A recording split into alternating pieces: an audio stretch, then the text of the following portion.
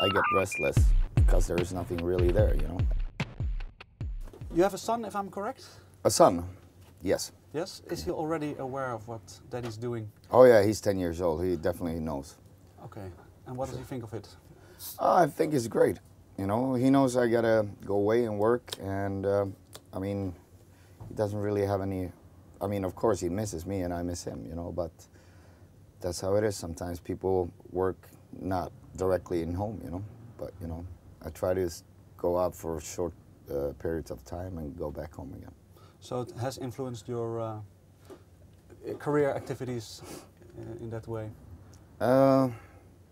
Both yes and no. I've been lucky for the last couple of years to only have short tours, you know, like 3 weeks and then go home and so on. So it's not so heavy. And I really try, you know, when we're home, try to have quality time and stuff, you know.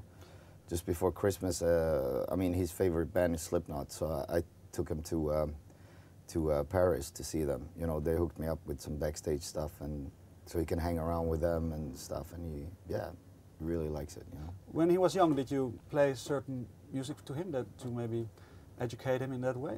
No, not really. I mean, for him, he can listen to whatever he wants. I never want to push him in any genre, but I mean, when he was a kid, he was like totally into Rammstein and stuff, you know. And it was kind of funny because one time Till and Flache stayed at my place for a weekend, and he couldn't believe his eyes that the singer and the keyboard player was there, you know. It was really funny, you know. Okay, because is he from, you were married twice, I think? Yeah. Is he from your first or second? No, from my second one. So, and is that still stable? He lives with you, or? I don't see a ring. No, that's... No, I'm divorced again. Okay. But you have the chance to see him then every now and then, No, we have him 1 week each, so. Okay.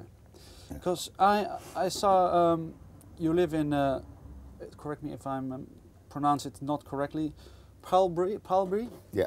And was that on purpose? I saw some pictures and I looked it up on the Google Maps, and it seemed pretty desolate. Yeah. Is that on purpose that you were yeah. there? I mean, when you're on tour, you're always in the big cities and stuff, you know, and it's really nice to go home in you know, where you can, you know, have everything for yourself and, yeah, do your things and don't have to be bothered by anything or anyone. Isolation is, in that case, a good thing for you? Oh yeah, it's very good. I mean, also that's where I get all my inspirations from writing and stuff, you know, so. Okay, but I also read that you own the village, or is that not true? Yeah, that's the village. How must I see that? Owning a village, is that? Well, you know, it started of renting an apartment there in a house, and also renting a place for my studio. And the more I grew, the more space I needed. So I started renting more rooms from this house and more. And then, you know, he asked me if I wanted to buy it, you know. And then he asked me if I wanted to buy the house where the apartment was in, and he just kept on going like that, you know. So at the end he said, just buy the whole shit. Okay, so if bands come and record at your studio, they have a chance to stay there as well? Yeah. Okay.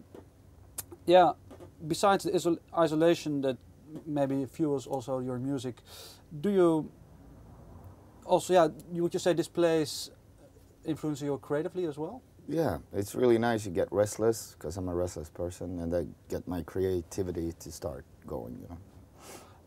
Can you name some examples maybe of how it influences you? Do you go out and walk there, or? No, not really. I mean, like I said, you know, I get restless because there is nothing really there, you know, and that really triggers me to start working on stuff. So all your energy gets bundled and okay, and because.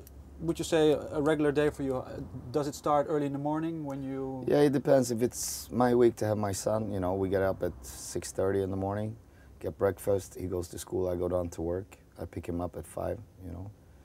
And if I'm not too busy, you know, then I'll stay up all night, you know, with him, you know. And some nights when I have too much work to do, when he goes to bed, I go down and work again. But is for you, in that case, maybe like the 9 to 5 routine a little bit? Yeah, a little bit. And depending on how creative you are, it goes into the night? Exactly. Okay. You know.